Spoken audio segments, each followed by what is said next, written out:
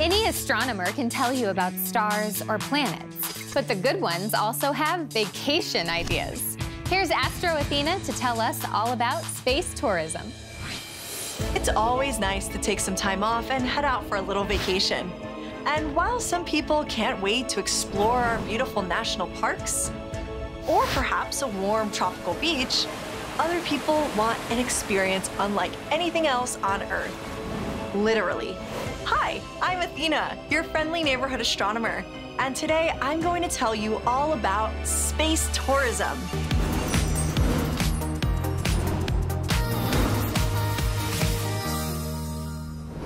Since humans could first look up and think about the stars, we've imagined what it would be like to leave Earth and travel there. For most of the history of space travel, if you wanted to get into space, you had to be trained as an astronaut and had to be part of a government space program like NASA. But there were a few people that wanted to travel to space, and they were willing to write a check to make it happen.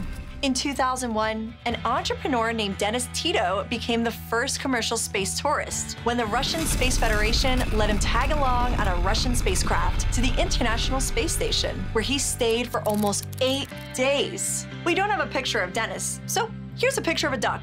It's fun to imagine a duck in space, right? 5 years later, Anusha Ansari became the first female non-astronaut to journey to space for a 10-day trip. This Iranian-born engineer was the 4th space tourist on the planet. Her goal? To inspire young women to never give up on their dreams, even when they're out of this world. Mission accomplished, Anusha. These missions set the template for collaboration between government space programs and private corporations. And today, we have multiple companies that can take both astronauts and tourists to the International Space Station.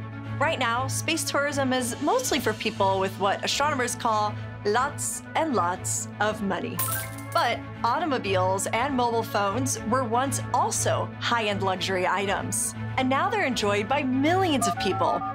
The hope is that as technology advances, it will bring the price down dramatically, so it's within reach of your everyday average person. Maybe even down to astronomer prices.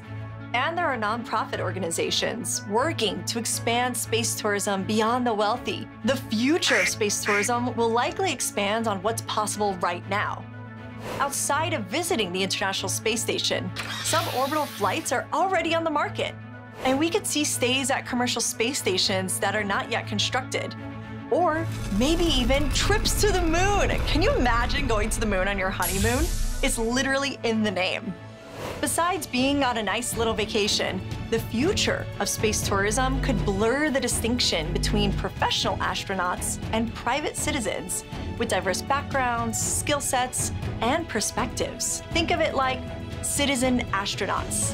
Not just astronomers like me, but biologists, chemists, programmers, and artists, all types of people.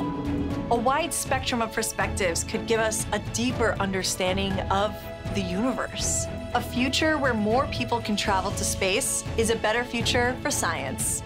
In the meantime, if you own one of those space rockets and want to give a ticket to a humble astronomer, I'm available. Just DM me. And always remember, per aspera ad astra. I hope to see you in orbit. Bye. If you're watching this, you must have really liked the video. Make sure you follow and subscribe, and check out these other videos that are even better. No, really. I've seen this one over 100 times.